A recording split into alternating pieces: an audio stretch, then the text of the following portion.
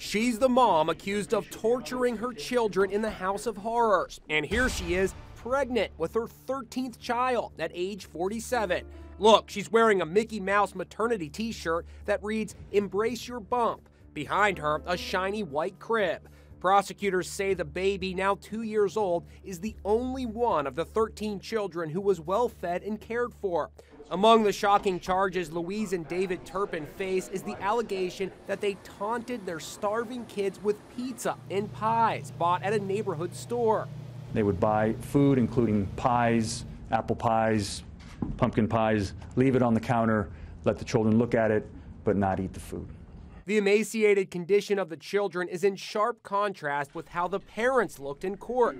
David Turpin appeared overweight, his shackles tight against his stomach.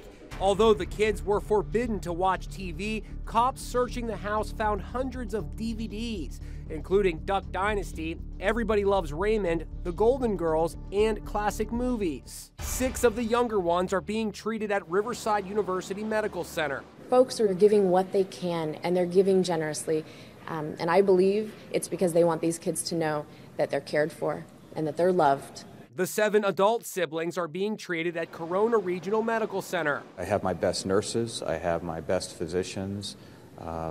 They're getting everything they need to get them to a better place. Well, they say they're going steady. Although they all attended their parents' renewal of vows ceremony at the Elvis Chapel in Las Vegas and made several trips to Disneyland, they know very little of the world.